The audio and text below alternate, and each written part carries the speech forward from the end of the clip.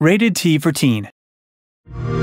Welcome to Tamarak Trail, a dice-rolling roguelite. As you explore the trail, you'll gain abilities to customize your dice according to your playstyle. In this video, we'll go over the modifiers that boost the power of your dice. The first modifier is status effects. Statuses enhance or change abilities when applied to players or NPCs. The Detective's Harass ability adds the Exposed effect. Exposed is a status effect which increases damage taken. When combined with an attack, a significant amount more damage is done to an enemy.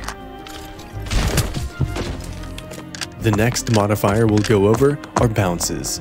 You can knock your dice against each other, amplifying the potency of certain abilities. Flint and Steel, for example, applies 5 flame by default, but when knocked against 3 other dice, is amplified by 3, the trade-off being increased resolve cost.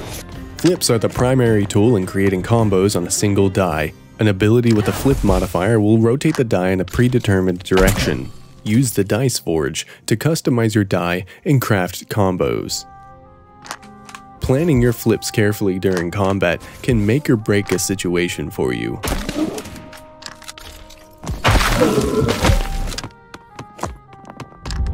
Try making an infinite combo with flips and see what exciting results you can achieve.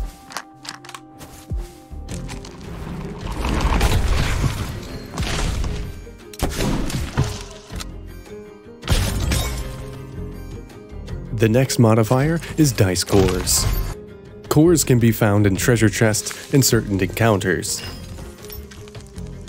Like abilities, die cores are added in the Dice Forge. The Eye of Cog can grant much needed defense in combat without using precious resolve. During your time on the trail, you'll find a playstyle that suits you best. Thanks for watching and see you on the trail.